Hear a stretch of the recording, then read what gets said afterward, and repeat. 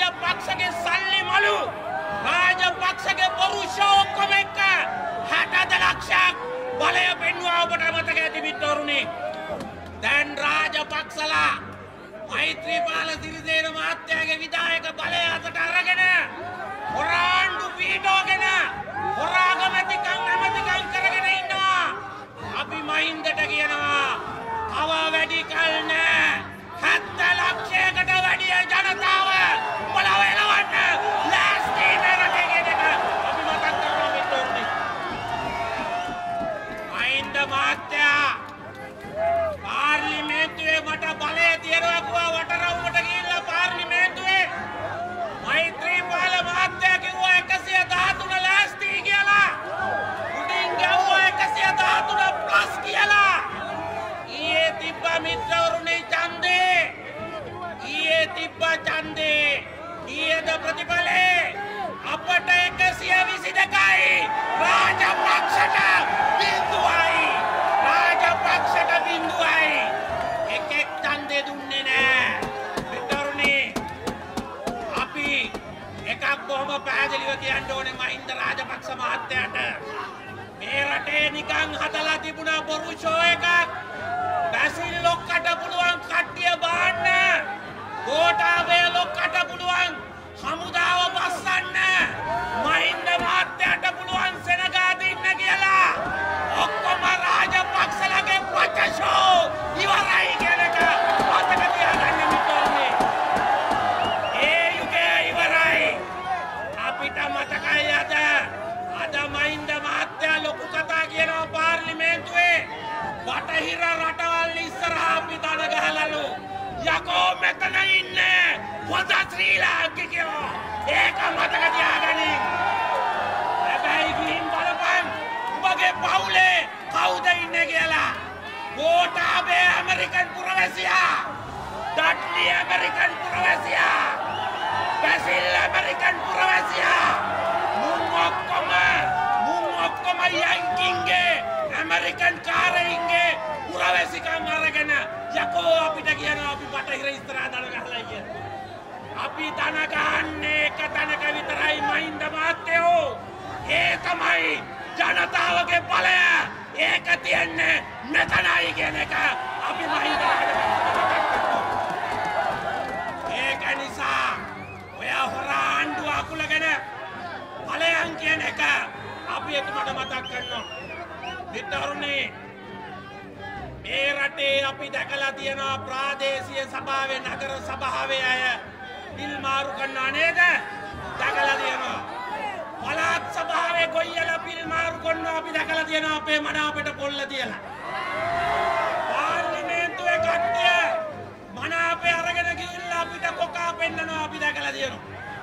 ඉතිහාසයේ පළවෙනි වතාවට රටේ ජනාධිපති කෙනෙක් පිල් මාරු කළා. එයාට අපි ලබන පාඩම උගන්වනවා. මතක තියාගන්න.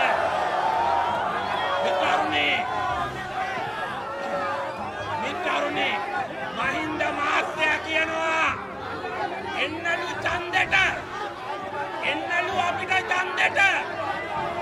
අපි ලෑස්ති එක ඡන්දෙට නෙවෙයි. ඡන්ද 10කට අපි ලෑස්ති. හැබැයි හොරාණ්ඩු වලින් අද පාර්ලිමේන්තුවේ කළා වගේ කගලා ටික දාලා පාදට රළ මුදා හැරලා ඒ ජාතියේ ඡන්දවලට අපි ලෑස්ති නෑ. ශිෂ්ට සම්පන්න විදියට ප්‍රජාතන්ත්‍රවාදී විදියට නීත්‍යානුකූලව ආණ්ඩු වලින් අපි ලෑස්ති ඡන්දවලට මිත්‍රවරුනි. ඒ වගේම මම මෛත්‍රීපාල මහත්තයාටයි මහින්ද මහත්තයාටයි කියනවා අපිට දෙන්න ඡන්දයක් ජනාධිපතිවරණයයි මහමැතිවරණයයි එකට දෙන්න කියලා අපි කියනවා. පුළුවන් නම් මෛත්‍රීව ජනාධිපති තරගට දාලා තමුන්නාන්සේ අගමැති තරගට දාලා එන්න ජනාධිපතිවරණයයි මහමැතිවරණයයි එකට තියලා ඔය ඩබලම එකට තියලා වරන් කරනවා කියන එක.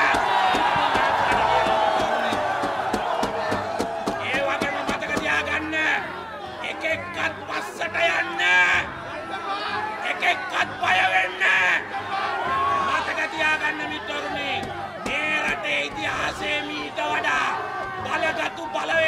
අපි මුණ දීලා තියෙනවා. ඕගොල්ලෝ ඔක්කොම කාඩ්බෝඩ් සැන්ඩෝලා. කෝදන් ගෝඨාභය හැංගිලා. ඊරේ හැංගිලා. ඇයි? ඇමරිකාව කිව්වා විතරයි. ඇමරිකාව කිව්වා විතරයි. රාජ්‍ය විරෝධී කුමන්ත්‍රණකාරීන්ගේ දේපොළ තහනම් කරනවා කියලා. වීර ගෝඨාභය හොයාගන්නත් නෑ.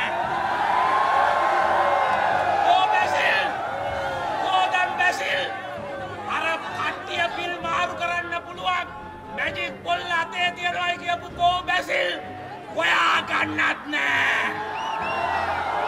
අපි කියනවා මිත්‍රරුනි ගෝඨාභය ඵලයන් බැසිල් ඵලයන් මහින්ද ඵලයන් ජනතාවගේ ආණ්ඩුවක් ළඟ එනවා කියන එක අපි කියනවා මිත්‍රරුනි. ඒ වගේම මහින්දගේ අර චණ්ඩි රැළ මේ බතු රැළ පාදට රැළ කතානායකතුමාට ඉරියල කරන රැළට කියනවා යකෝ පුළුවන් නම් ලිෆ්ටන් වටරවුමට ඇවිල්ලා චණ්ඩි කම්පාපන් කියලා අපි කියනවා. මිත්‍රරුනි ඒගොල්ලෝ හිතුවා ඔක්තෝබර් 26 රනිල් වික්‍රමසිංහ මහත්තයාව අයින් කළාම එතුමා කොට්ට පැදුරු අරගෙන අරලියගහ මන්දිරේ යයි කියලා හිතුවා. අපි ගියේ නෑ. මේගොල්ලෝ හිතුවා බැසිලියා ඉන්නකොට UN වෙනුයි අනිත් පක්ෂවල නෙවෙයි රොත්ත බුරුත්ත පිටින් පන්නන්න පුළුවන් කියලා. අපි ගියේ නෑ.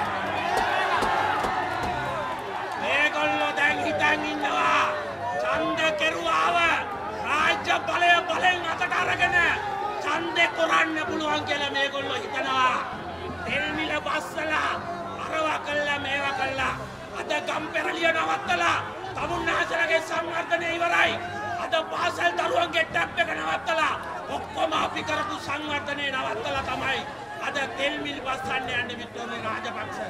ඒක නිසා මතක තියාගන්න ළඟදිම අපි ආණ්ඩුව ගන්නවා විතරක් නෙවෙයි අපි නැතිවරණයක් ගන්නවා.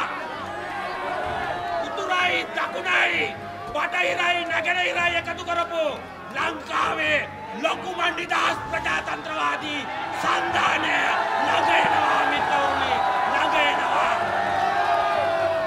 ඒ වගේම අපි පාලනයක් ගේනවා. ඒ පාලනේ ආයි රාජපක්ෂලත් එක්ක ඩීල් නෑ. මතක තියාගන්න රාජපක්ෂලට මරවුන ගන්නන ජනතාවගේ ප්‍රජාතන්ත්‍රවාදී සන්ධානය ඒ බලය ළඟ එනවා කියන එක ඔබ තමුන්ලාට මතක් කරනවා. එහෙනම් මිත්‍රරුනි එහෙනම් මාතෘ භූමියට